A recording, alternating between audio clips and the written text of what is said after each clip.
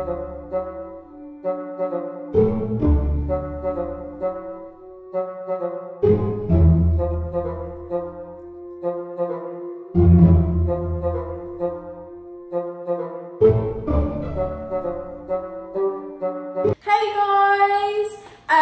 today's video is going to be how I clean my horse's tack. So I've actually left my bridles for quite a while. For quite a while now, so they're pretty disgusting, to be honest. The bits are green and yucky. You do normally clean them every day? Yeah, I do. So every ride? Normally, every ride I clean my tack. So yeah, but we're going to do it good and proper today. So you get all the dirt off and they look spectacular. First thing first, I have to say sorry because my dog is wandering around. So if she walks in front of the camera, she has no idea of vlogging. She just walks on back. And she may come and steal a sponge. Here she comes. Come say hello.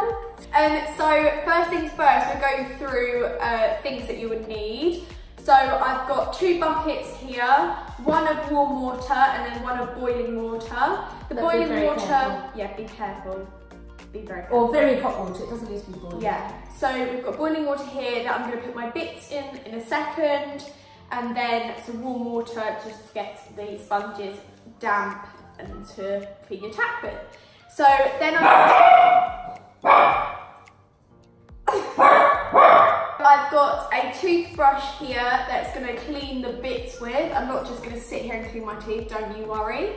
And then I've got some tack conditioner, and this is Carday and Martin one, Belvoir. Smells like good old fashioned. Good old fashioned. I actually got that when I started riding. It's probably mouldy. That's because it reminded me. Oh, it is a bit. Look, round the top. Reminded me of what tack cleaner used to smell. Oh, it's even got my name on it. How sad is that? Well, it's really mouldy. That smells good. Then I've got the one I normally use every day, and it is a... Good luck pronouncing that. It's a leather soap, so it's actually stupid. And this is the make. Stupid one. I'm not trying to pronounce that. Actually, I'm just going to try.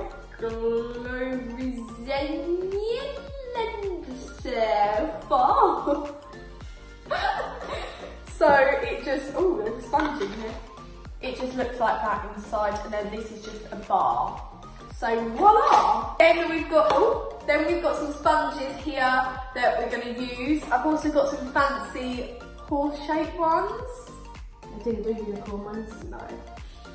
What else have we got? Oh, and tack. Some tack. Because what else am I going to clean? A bucket or something? Yeah.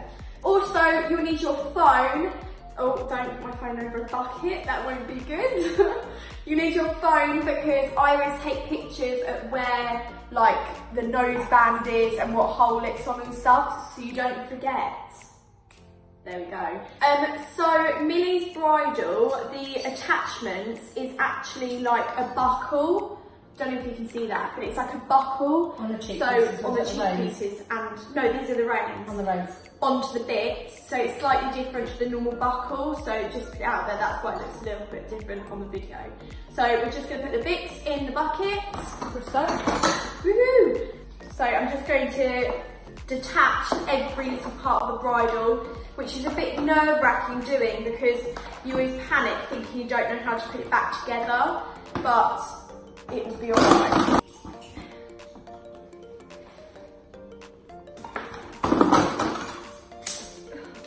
Woo! Done it. So my mum is doing Foxy's bridle and I'm doing Millie's here. So I've already cleaned her flash fan, I've just put it on a little bit of kitchen roll, including, well, no, not including, with the bits. And so I'm just going to carry on. You've soaked it, you've soaked it or you're conditioning it? Or I'm soaking it at the moment. Clean it, clean it before you condition it. Yes. So firstly, I'd just like to say, normally when... Sorry. I finished my spoon. Normally when I clean my tack, I do not clean the rubber reins with some soap because sometimes it can make them a bit slippy and we do not want that, guys. when your horse takes off across the school, that is not what you want. You do not want slippy reins. I also pay a lot of attention to the buckles because that's where all the gunk and yucky dirt gets inside, and you can't really normally clean the buckles if you're just doing it after you've ridden. I always make sure that my sponge is really clean at all times, because when you really get to a dirty part, you don't really want to be transferring that onto the other leather. Also, I don't know if you've seen, but on, oh, there's a keeper there. On some of my bridles and saddles and stuff, there's a little tag. I'll do a close up now.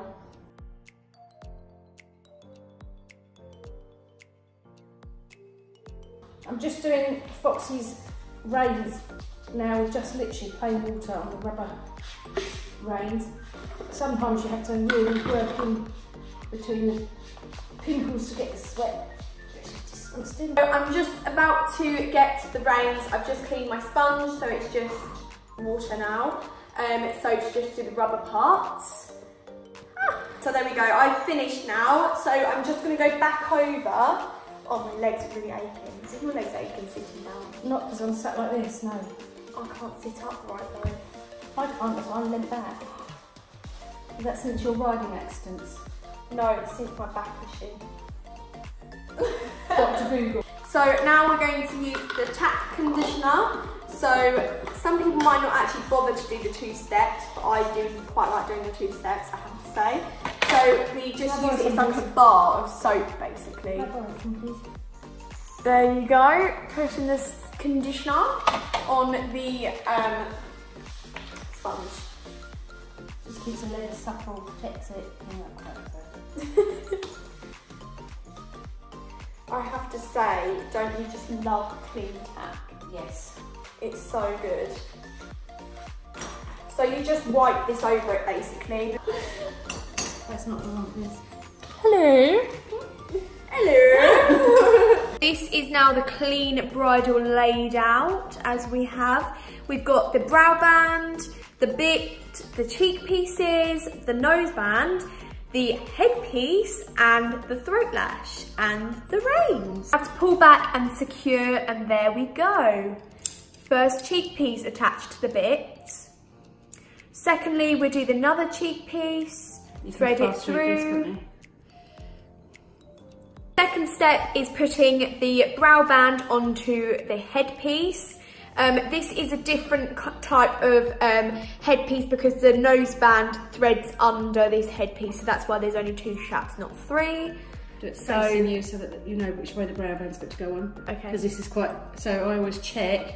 I don't know how you do it, Lil, but I always check, that's how it should go on. Yeah. But it has to go on the opposite. You have to do it upside down, because then when you thread it over, it goes correct, doesn't it? So you do it upside down. Look, if you do it upside down. So you hold the brow band where it should be, and then you flip it, thread it through the right side, round to the left, and then look what we have. We have a normal brow band. Woohoo! There we go. So now we're going to thread the nose band through the headpiece as so. So it goes under the brow band like that, over there, under the headpiece actually, and then through to the other side, like so. And then it doesn't really matter about the nose band being equal until we've attached everything. So do up the nose band. Do up the nose band to where it was. Sure to put all the keepers in place because it will make your OCD much better. Attach the cheek pieces. Check your phone. Check your phone for your pictures, but I know off by heart, so don't worry. We're just attaching the flash, which goes through the nose band. Not all horses have a flash, so you might not have a flash on your bridle. So it just threads through. And finally, we're going to attach the reins, which is very important because I don't think you would want to ride without reins. Then attach the other side. As you can see, this is our bridle all put back together. When I put my bridles back in the tack room, I do like to put them and sort of neaten them up. So what I do is get the throat lash and thread it through the reins as so, and attach the throat lash back up like that. And then I get the nose band on the outside of the bit and attach it back. So like this, just thread it through. And then the flash just threads to the end and then it wraps round the reins. It's quite confusing to do it like this. Wraps round the reins like this. I hold it. Okay. It wraps round the reins like so, and then it can, oh, where's the hole gone? Nope. It can go back in the tack room looking neat and tidy. Hey guys, sorry I've got this on my face. I'm currently out and thought I need to edit my video. Started editing it and I've lost the end to the video. Been trying to make my videos really professional and now that's just been ruined. So sorry about that. Anyway, thank you so much for watching this video. I hope you enjoyed it. I'm sorry it's a little bit confusing as with all my videos, but yes. Enjoy and I'll see you next week with a much better video, trust me. Bye!